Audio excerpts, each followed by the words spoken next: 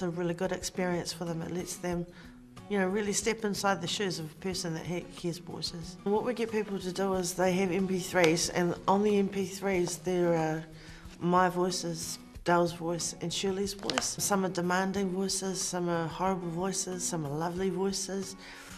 We go about doing normal things in our activities that we do every day, like answer the phone or do TT Tōria or do a game of some sort, just so people can get an inkling of what it's like to hear voices for people with experience of schizophrenia. We get lots of reactions. People are like totally blown away, most of them.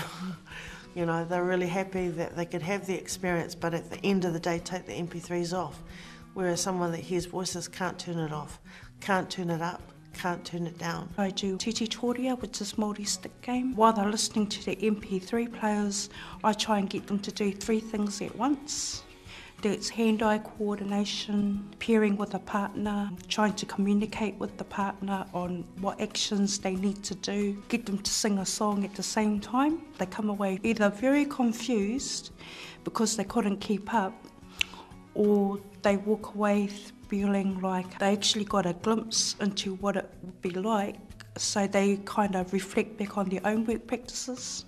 I mean, it could be like taking a tangata whaiora to WINS, trying to get a food grant, and because of the voices, you know, they have to talk to the case manager, relay what they need, fill out a form and all those sorts of things. So, you know, it's kind of giving them an inkling of what it might be like for the tangata whaiora. 9 out of 10 times in our evaluations, they talk about how the distraction of singing and doing the actions and the distraction, how it was actually good for them, because they're not thinking about the voices, and then in their own way they kind of try to block it out, and doing that exercise kind of helps them.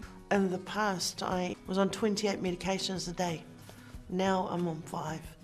That was 20 years ago, but where I was then and where I am now, I'm back working, I'm cooking, I'm cleaning, I'm doing my hobbies, singing and guitar, and I'm getting out there and swimming and just doing all the normal things that I thought that I had lost. Key things that helped me get to where I am today is just having the love, care and kindness that I receive from my family, my doctors, my nurses, my support workers, my best friend, my partner Dale.